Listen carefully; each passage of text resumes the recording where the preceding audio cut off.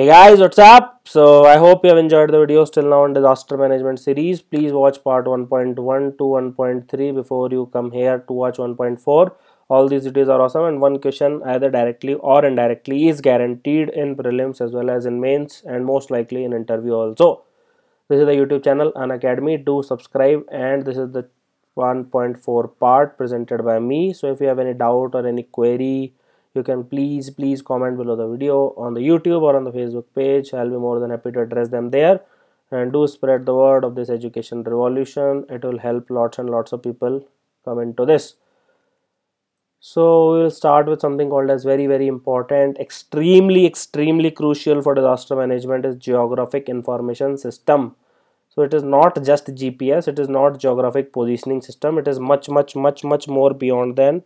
What is it? These are computer systems, and these are concepts, and these are systems. Systems is not your system that is CPU. Systems means an institution, something like that, and it comprises of hardware, software, data and personnels. Then it is used to efficiently capture, store, update that the data should not remain redundant after times like many websites are, manipulate, that is to change it, and to disseminate or to select whichever the portion is relevant, and finally display it in all forms of geographically as well as spatially. This is not spatial, this is spatial. Spatial means over space, referenced information. So this is the definition of GIS. So as you can see in this particular scene, so these are the various scenarios where the land is mapped here, and these are the various mapping has been done, and which portion is more critical or which portion is the green and all. So they are classified into various zones. So this is how GIS is constructed. Then you have phase wise GIS role in disaster management or emergency management. There are various phases which unfold in time to come. Phase 1, phase 2, phase 3, phase 4, we will tell you. So GIS played an extremely important role, and it reduced the death toll as well as the disaster toll, especially in Uttarkashi cloudburst flash flood. And GIS based solution, as I've already told you, they are in total 4 phases, and using the above example of Uttarkashi, I will shed some light on it. So first is the mitigation phase. As I've already told you, it decreases the impact or damages. So most losses happened because they were residing in riverbed area in case of Uttarkashi. So better land use planning could have been done. उसके लिए क्या ज़रूरत है? You need R&D, and you need to formulate building codes, and then it can be done through GIS to identify the safe places for residential purposes. Extremely important. Then you have the second phase called as preparedness phase.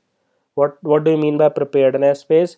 So this phase plays a significant role in the preparedness phase. Obviously GIS plays a significant role in the preparedness phase.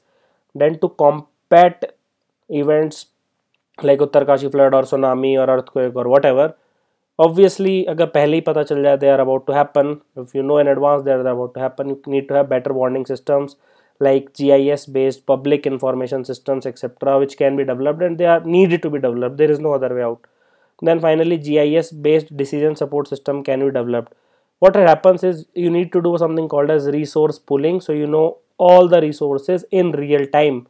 So if you know these two, then you know where to disseminate them and which portion needs it more, so then you can disseminate it accordingly. Then the third phase is the response phase. So obviously GIS and remote sensing can be used to play a very significant role if the roads are blocked. If there is no transportation, you can also look for airways also if you have good satellite imageries. And road blockades are especially common in landslides, and they are common again in cloudburst conditions. Then real-time satellite images or the latest images from ISRO agencies, or from which alternate routes of roads can be find out, or from hills it can be find out where soldiers can go on foot or where someone is trapped. Then airway can be considered for quick relief if alternate route is not available. Then you have search and rescue teams. Search and rescue teams can do better planning using GIS maps and map database, and they can do better sharing of the information using web-based GIS applications. So these are the 3 features in the response phase. And finally you have the recovery phase or the 4th phase. So what do we do in this is we do the detailed damage assessment. Again it will be needing help of GIS. You can clean various debris using it. Then you can use safe reconstruction sites. In the previous disaster, the sites have been destroyed because they were not located on a safe parameter. So for future reconstruction, you need to do an evaluation or mapping of safe reconstruction site. Then you need to do some spatial planning, which can help to reduce the exposures as well as lessen the magnitude of flash flood hazards. Then you can have some participatory approaches. Again, I'm telling you, the local people and the local disaster management is the key, the most important resource. They have to play the most important role, and they need to be aware of flash flood risk and all those, so that increases the efficiency of such management. So these are the 4 phases of GIS. अब इतना आपने पढ़ लिया, इतना आपको कुछ याद तो रहने वाला नहीं है. It's impossible to remember all these things. So always I make a table. If you can make such tables in the answers, you'll get good marks. So this is the GIS, emergency disaster management. These are the 4 phases. Mitigation, how does it help? Risk mapping, hazard management, R&D. Preparedness, emergency planning, warning system, public information. Response, resource mapping, deployment, search and rescue, and recovery, damage assessment, debris cleaning and reconstruction. So if you make it like this, the entire information is condensed in these 12 points, and it includes more or less whatever we have talked about in the previous slides. So if you can write something like that, it will be very beneficial. Then you have something called as prevention and mitigation of disasters.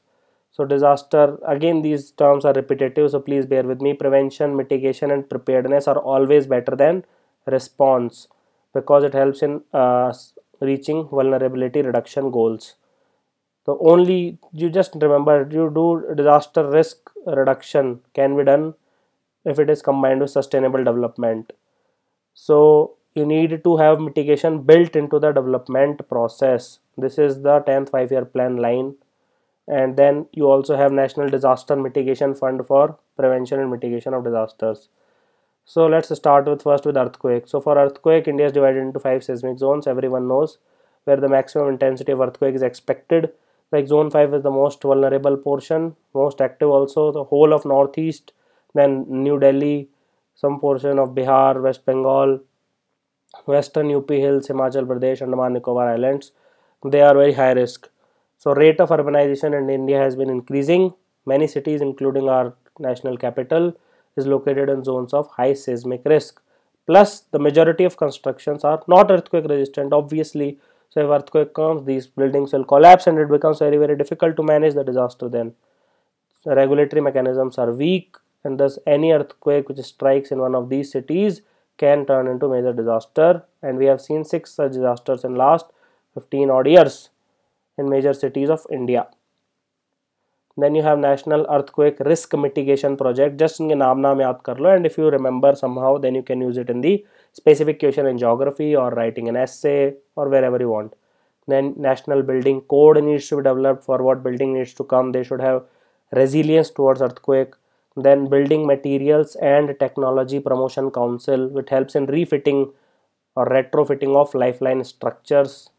Then you have Ministry of Panchayati Raj, which under BRGF, that is Backward Regions Grant Fund, and it can be used to meet critical infrastructural gaps. It is given to states like Chhattisgarh and Jharkhand, etc. Then second is the cyclones. For cyclones, basically you have 2 things. One is the National Cyclone Risk Mitigation Project, NCRMP. I know the words are boring, plus just bear with me and try to remember as much as you can. And then you have, it's very logical, national means Indian, cyclone means cyclone, risk means risk, mitigation means decreasing project. So NCR. Then you have Integrated Coastal Zone Management Project. So NCRP is active in Andhra Pradesh and Odisha. What does it do? It upgrades cyclone forecasting, tracking, warning system, build capacity. These are the very common. Then construct major infrastructure, including multi-purpose cyclone shelters and embankments, and active in Andhra Pradesh and Odisha. Then what are the key features? Obviously community mobilization, again the most important portion, training. Then you need to have cyclone shelters, etc. Then construction as well as repair of embankments, which decreases the impact of cyclones. Then you need to have technical assistance on disaster risk management. And finally you need to have capacity building and knowledge creation. Moving forward, for landslides we have National Landslide Risk Mitigation Project, like National Cyclone Risk Mitigation Project, replace it with landslide. Then for railways, roads and civil aviation, there are different safety measures. I cannot go in the detail, it is just too much a detail. Just remember the basic points. For epidemic mitigation, you have Ministry of Health and Family Welfare. Then for droughts, you have two programs, drought prone area program and desert development program.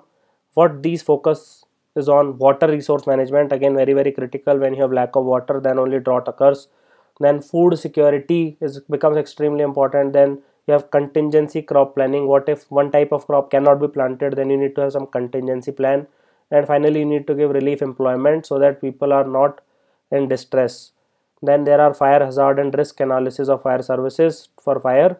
And finally for tsunamis, the single most important thing is shoreline tree cover, because it is cost effective, it is long lasting, and it is better than artificial barriers. So one example which I'll give is the Naluvedapadi village in Tamil Nadu. Sorry for the pronunciation. It showed very less mortality in 2004 tsunami because it has long coastline of trees. So the shoreline tree cover is the best hedge against tsunami. Similarly, mangroves which are already present provides a good hedge against tsunami, and let's not destroy them. So these are the nodal agencies which are responsible for disaster management in India. So for cyclone we have the Indian Meteorological Department. Then again for heat and cold waves we have the Indian Meteorological Department. So they are basically responsible for forecasting and other data. Then tsunami, the total forecasting is done by Indian National Center for Oceanic Information Services. For floods you have flood forecasting, you have rain forecasting, etc. by Central Water Commission. For landslides you have GSI, Geological Survey of India. And for avalanches, what is avalanche? When snow falls from the mountain, it leads to snowballing effect where it becomes large and large, and it takes a form of almost huge tons and tons of snow along with mud can fall. So this is taken care by Snow and Avalanche Study Establishment. Then for funding you have the National Disaster Response Fund. How does the money comes in it? By levying the National Calamity Contingency Duty, and it is done on imported petrol and lots of other items. Then you have Environmental Relief Fund. Then you have Disaster Response Reserve, Capacity Building Grant, and then various national schemes are there, and international funds from United States Aid and UNDP, USAID and UNDP, United Nations Development Program. Then there is lots and lots of international cooperation starting with USAID and UNDP.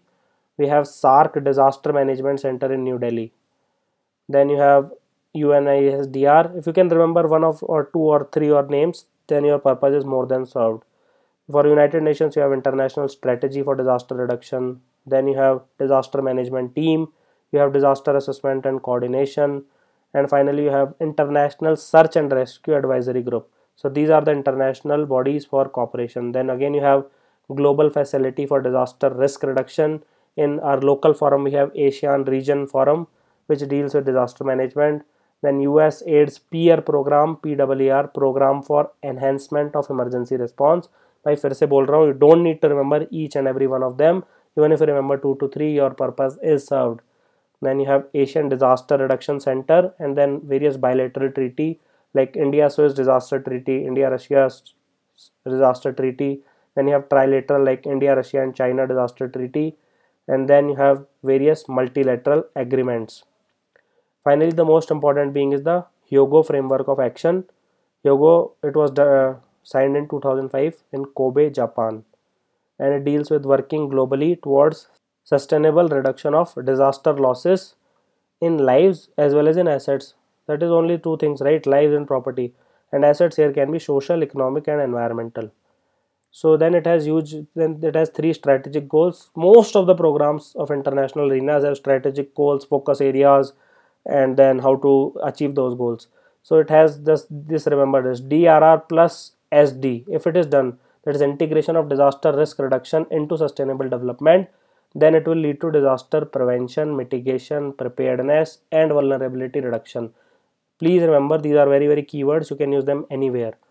Then you have the development and strengthening of institutions, mechanisms and capacities at all levels, and in particular at the community level, that can systematically contribute to building resilience to hazards.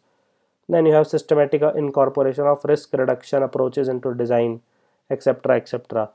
And then finally the reconstruction of the affected communities. You just need to have an idea so that you know how these strategic goals are written. Then you have 5 priority action areas. Then you need to make it a national and a local priority. Then you need to have enhance early warning.